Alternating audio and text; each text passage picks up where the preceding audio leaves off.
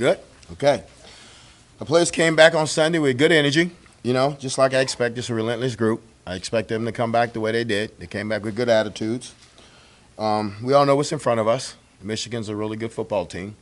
They're top five in rush offense, and then top five in every category on defense.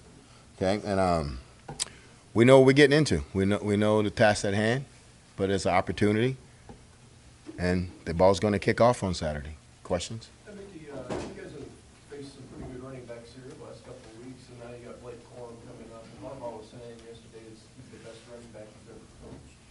I guess kind of what's your take on him from what you've seen? No, he's a really good player. He's probably one of the top backs in the country. I think he's getting Heisman votes right now. But if you watch the film, he runs low to the ground. He runs with violence, and then he has a really good burst. So when he sees it, and he busts through the hole. But he's a really good football player. Mickey, did Casey Thompson practice today, and what's his availability? No, we held Casey today. Just trying to still be day by day with him, but we held him today. No reps today. Mickey, how do you kind of get the team to not look at this as much as a big challenge, but as a big opportunity? I'm sure you don't have to do much, but how do you kind of get that mindset with the team? We talked to him about having a lot of pride, about not being broken, and to continue to fight, and that we start something and we're going to finish it. And along the way, it's going to be some adversity, but we got to bow our neck and we got to play football. It's the only way you can approach it right now. But like I said, it's a good group of kids. They're not going to quit. If Casey is out, do you go with Logan this week based on the end of the game last week? I'm gonna make a decision probably Thursday after I watch them both practice, because I got to watch them both practice, and see which one's performing the best. But right now, I'm looking at both of them right now. How do you balance sort of the human side of that quarterback juggling? Is it sort of a tough love deal, or you put your arms around him? How do you approach it? Well, you got to put your arms around them.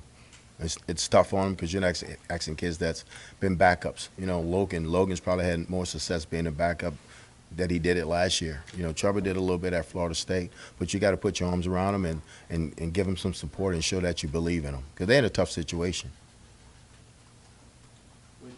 With Miles' situation, who do you then turn to after him in terms of safety there? Well, we have Phelan back there. We can get Singleton back there.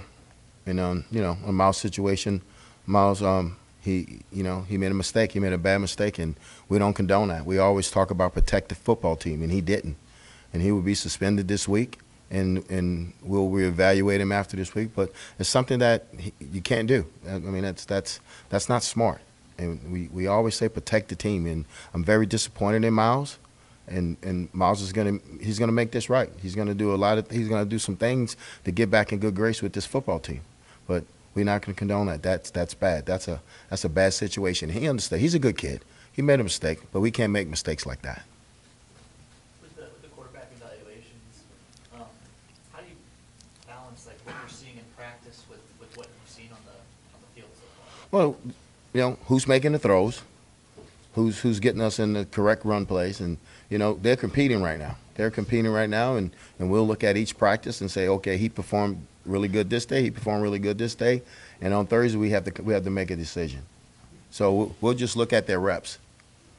How was Logan practice? You mentioned after the game, like maybe he wasn't as consistent practicing. Has he been more of a gamer than he's been in practices, or how would you describe him? You're right. I think Logan's more of a gamer, but he's got to practice better. And he understands that. And Logan is really going to attack this week, trying to be a better practice player. That's his goal this week. Mickey, would you rule out Casey at this point? Right now, just looking at him today, I probably will rule out Casey. If he don't go by tomorrow. If he doesn't go by tomorrow, I'm gonna have to rule him out. I mean, I look at these kids as my sons, so I'm not gonna put them out there if they can't go. And with Casey, like I said, Casey's gonna say he's feeling better, but I gotta be smart with Casey and not put him out there if he can't perform at a high level. Is the issue gripping the ball with him? I think it's more gripping the ball right now. Still got a little nerve damage in his pinky. Mick, how do you get these guys to believe that they can compete? And not only compete, but pull off upside. I mean, you guys are like almost 30-point. Yes.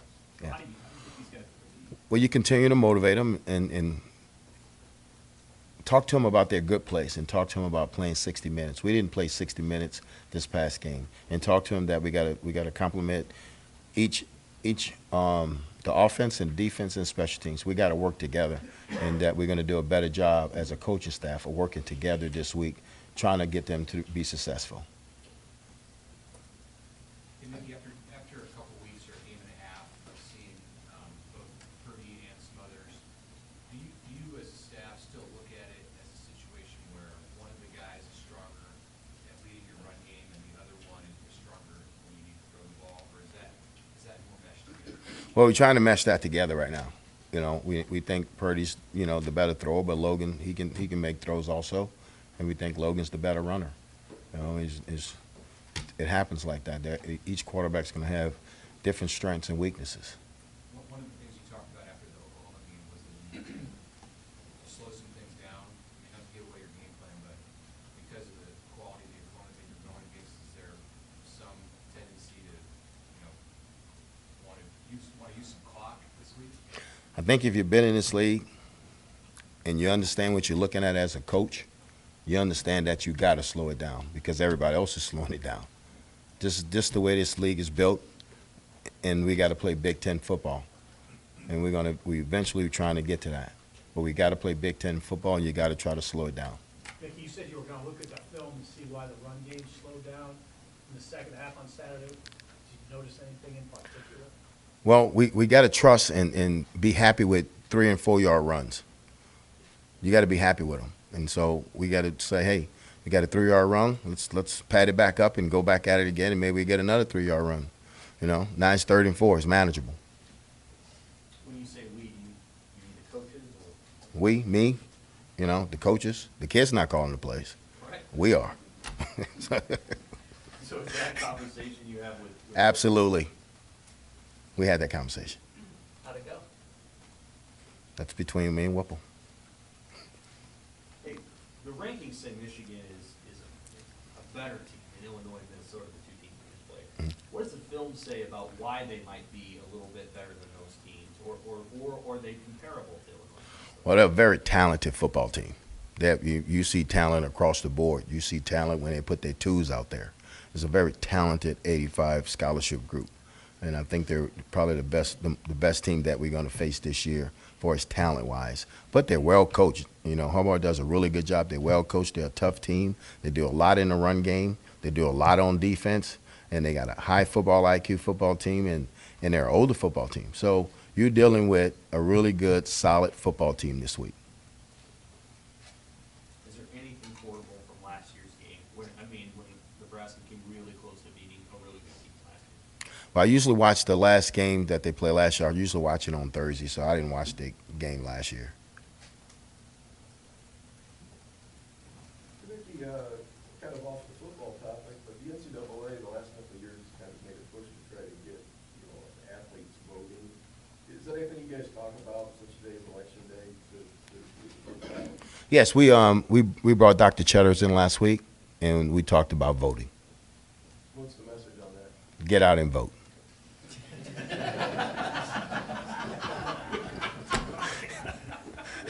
Get out and vote. You can't make them, but you tell them get out and vote. So they're kids. They're kids. They think everything's going to be normal the rest of their life. They're having fun. Anything else? What's your running back situation look like after Anthony? Will you get Gabe back this week? Yeah, Gabe practiced today. Gabe looked good today. We worked him out yesterday. Just the trainers just running through some things, and he looked really good today. But he's a turf toe, and I had turf toe before, and that's a tricky injury. That they can come in, it can go. But he practiced today. Nick, how important is communication, especially losing Miles in the back end? You did a lot of that. I have everybody up in their level to make sure that the calls are right and the position is okay. Well, Buford's capable of getting it done, lining everybody up. And Luke's out there. Luke, scream. You have a lot of hand signals that we can communicate. We lose a lot with Miles. But Buford can handle that situation. It's a larger picture question. But Okay. as it relates to the safety position, Mhm. there's a lot of guys on the team, but a lot of them, you're again in a position to play as a walk-on. Mhm.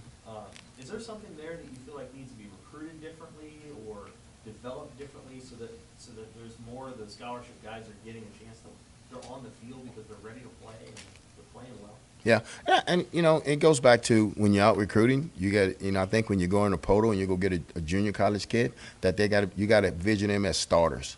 Something like free agency. When you go to the Saints and you pull a kid to the Falcons, he's coming in, he's going to be a starter. I think a high school kid, you can look at him and say, okay, I'm going to develop him in 2 years. And that's the big thing about once you recruit him, we got to keep him in the program. We got to keep him here.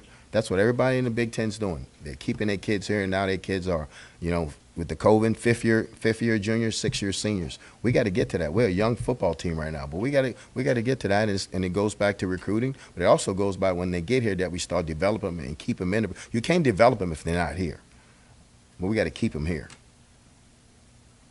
Have you ever been on a team that was a 28 or 29 point underdog, and how do you kind of? You talking about when I played? As a player, as a coach? Absolutely not. No. Never been underdog like that, But it happens, It happens. What does that say? When the odds makers figure you guys? I don't know. I mean, it means they think they're 4 touchdowns better than you. That's what they're saying, But you still got to kick the football off. You still got to kick the ball off. We got to go out. We got to play at a top level. We got to, like you said, we got to play 60 minutes. But we're not going to back down. We're not going to back down. We're not going to say, oh, we're going to throw the towel in. These kids won't do that. These coaches won't do that. We're not going to do that. Is there something that, I know Caleb said after the game he wishes his defense had put together 4 quarters, but is there something to be taken from that game against Minnesota, kind of how the first 2.5, 3 quarters went, or 2 quarters? Yeah, and Caleb speaks his mind, and he wanted to make sure we play 60 minutes as a defense. The defense played lights out, but we can help the defense also, but we got to continue to try to play 60 minutes of football on all 3 phases. Mickey, what's your point of view on Harbaugh? You guys are kind of somewhat close in age as contemporaries, as college quarterbacks, and watched his career, and what do you think of the job he's done in Michigan in 7 years? Well, I think he's done a great job. He was a really good quarterback in the league, and he's a really good football coach. His brother's a really good football coach in the Ravens. My brother Vance knows his brother. So it's something like my family. It's a football family. He does a really good job. I had a chance to meet him in Birmingham, Alabama when I was at LSU. He was a great guy to talk to. But he's got a really strong football team, and it's because he's a really good football coach, and he's real organized, and he preaches toughness. And they're tough. You can watch it on film. They're a tough football team. You see the way he built at Stanford with the Niners here, some similarities seem to be his physical play, running the ball, stopping the run. Are those, what's your perspective on that? Well, I think that's the way you have to build your football team in this conference. I think you got to be able to run the football. You got to be able to stop the run, but it's still got to be physicality. And I think he's done a really good job of doing that. He started at Stanford, like you say, went to the 49ers, then he went to Michigan. So he has a really good philosophy of what he wants to do, and he's been successful with it. Take your hat off to him.